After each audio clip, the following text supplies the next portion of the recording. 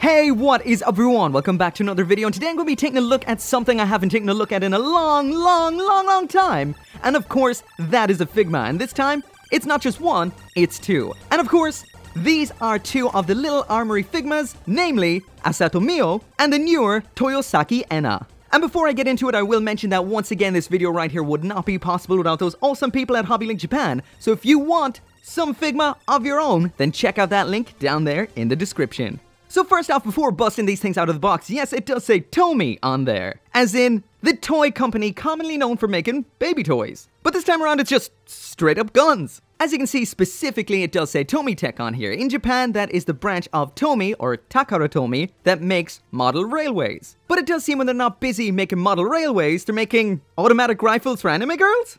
Anyway, as you can see from the back of the box, this is a figure that mixes both figure and model kit, as the guns themselves are a model kit. So just so you know in advance, you will need nippers and possibly some more tools to clean these up. But anyway, there is a whole lot of stuff available for this range, just like you can see on the back of the box right here. Some really epic stuff at that. But anyway, that is enough about the box. Let's bust this thing open and see what we've got. There is the front and back of the inner packaging, just in case you're curious. And both boxes include inserts that have some extras on them. This is a quick view of them right now, but we'll get to them a little bit later. Also worth noting that both boxes come with inserts with some stuff on them, but scissors required, and I'll talk about those more later.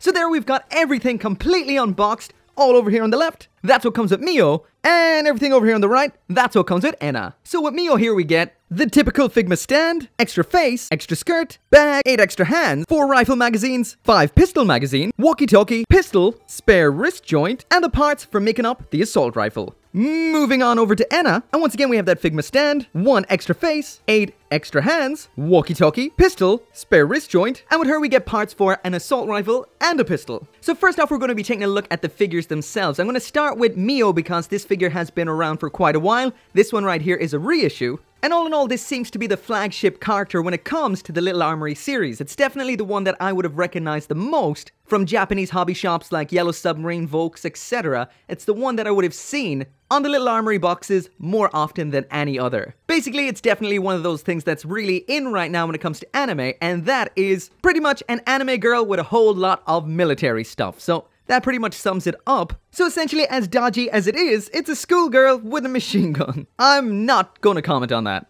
So the next one in here, of course, is Enna. So just like we saw with the other one, this is featuring full military schoolgirl gear, and it does have a bit of a kind of, well, what I can call an odd stylistic choice. Basically, the eyes there, that's not my camera, those are literally that faded looking. Of course, that is a stylistic choice to match with the box art that you normally see on all of the Little Armory accessories kits, and just like what you can see right here. I definitely felt that was worth pointing out. This may be something you like, maybe you don't, but it's definitely an obvious stylistic choice. All in all, this does look pretty cool. The camo effects are quite nice, but I did kind of feel like, I don't know, I thought it was just me at first that the paint applications on this just aren't the way I thought that Figma used to be. At first I was like, maybe it's just me, maybe it's just rose-tinted glasses of the way they used to look, but I took a quick look around the collection of some of the older Figma that I have, and I don't see anything that is this poor when it comes to color application.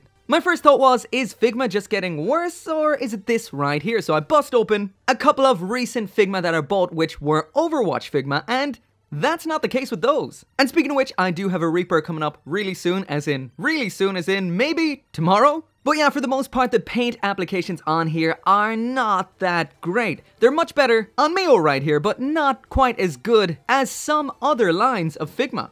Strange. So my question to you guys who have been keeping up with Figma releases lately, how have you been finding the paint apps? Good? Bad? I'll throw a poll up in the corner right now. Let me know. So now moving on into the accessories, here's the overview we saw earlier on with everything that comes in here, and we're going to start with Mio. So first off, as for the included hands, we've got the widespread hands we saw connected already. Also included then is this rack of hands. As for faces, we've got this fairly expressionless face, as well as what I can only describe as a dumbfounded face looking off to the left. To swap those out, you just pull off the front of the hair, off of the faceplate, pop on the alternate one, and back on with the hair. So now moving on to the rest of the accessories, and of course the main event in here is her trusty M4A1. So I will mention that this is a model kit, so this does come on a couple of sprues or runners depending on what you want to call them. That's a black one and a khaki green one. There's the instructions there. It is pretty simple to put together, but you will need at least a side cutters or nippers, and you will definitely need glue because this does not snap together. So I will mention that this does come with some options, so you're gonna have to choose which you're going to use because once you glue this, it's pretty much final. So we've got two different types of stocks, two different types of sights, and one little handle segment that can attach onto the front. Personally, I just went the vanilla route and did exactly what was shown on the box, so that's this right here. So of course, to attach this weapon, you're going to have to use the alternate hands,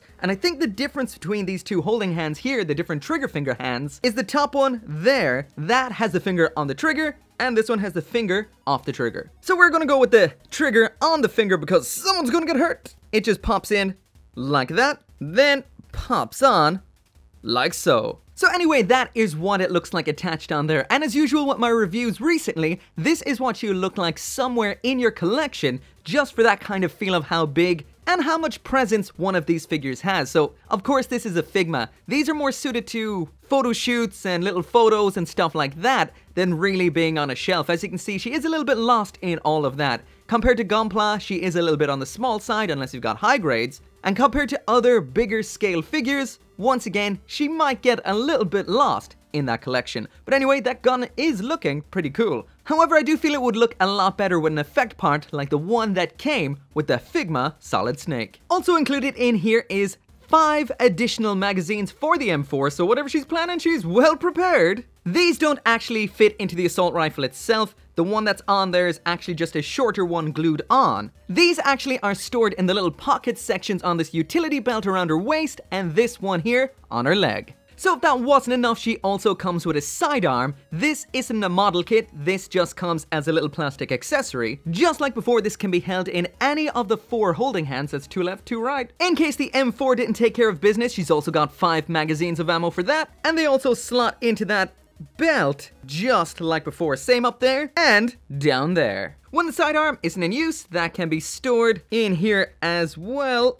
Get in there. So that's pretty cool that most of the supplementary accessories can be stored right here on the body. Pretty cool. Next up then, we've got a walkie. This is pretty simple, just in black once again. Around on the back, it's got a little peg in there. And by peg, I mean hole, because it's for using with this peg here in the palm of this hand. So that just attaches onto that like so. So that looks a little something like that right there. Next up then, we've got this alternate left hand. What this is for holding those ammo magazines. Next up then in here, we've got this shoulder bag. There's the front, there is the back. This has a little opened zipper section. You can stuff some stuff in like the walkie-talkie right there, but be careful of that little antenna while doing so. I nearly broke that off. And that's a shoulder bag, so it should just pop up here on the shoulder. So all in all, this right here is a Figma that can basically keep all of its accessories on the body all at the same time. So that's pretty damn cool. I'm impressed by that. And the last thing in here then is this, which is just an alternate skirt mold. So to attach this, you just yank off those legs, remove the skirt section, pop the other one in, and then pop the legs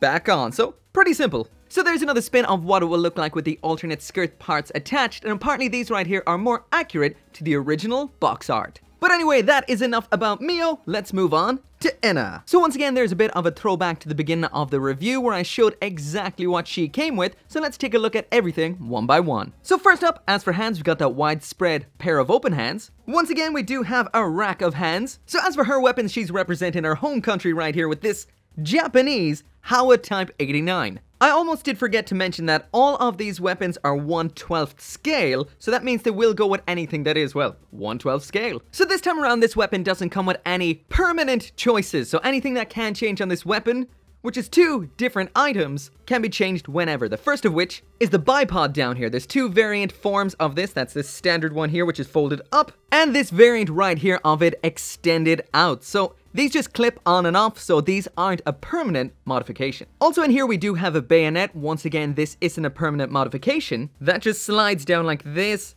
and then clips down the bottom, but I hate the feeling of this. Anyway, there it is attached for when she wants to get up close and stabby. Anyway, once again, to attach this, just on with the hand, like so, and that should pop in fairly simply. Just like that, right there. So unlike Mio, I'm gonna get her fully kitted up before I actually throw her up on that shelf for that final look. So what we've got next then is this pistol. As she doesn't have a left hand holding hand for this, the only real option seems to be to pop this out, stick the pistol in there, then use this particular left hand and just kind of have her holding onto it like that. She also comes with a walkie, this time around in that khaki green. It doesn't have a peg on the back like the other one, but can be held in the hand like so, and when not in use should pop in here like that. Unlike Mio, she only comes with one spare magazine, and she actually doesn't have anywhere to store it. I guess that means away with that. I almost forgot about the face plates. This does come with one extra one. This is the standard one, which is fairly expressionless. And there is the alternate one where she's looking a little bit pissed off. So anyway, there is what she will look like up on your shelf. And although she does look pretty cool, once again, these are a little bit on the small side, as you probably know if you collect Figma, so they might be a little bit dwarfed in your collection. But if you were making a decision between the two of these right here, I would have to say this one right here is okay. It does have some issues. But if you had to choose one, I'd go with Mio back there. She definitely has a lot more going on, a lot more stuff, and the fact that she can store it all on the body at the one time is pretty damn cool. Anyway, as always, that right there is it for the review. If you do want to see more Figma reviews in future, let me know down in the comments. Hit that like button as well just to let me know. There will be another one coming fairly soon, either tomorrow or the day after. That'll be Figma Reaper. And I'll see how things go from there on out. But anyway, as always, thank you very much for watching. If you do want one of your own, one of either of these, I do recommend Mio, not so much the other one. There is a pair of links down there in the description. Anyway, as always, thank you so much for watching. Make sure to come back for more reviews, and I'll see you next time.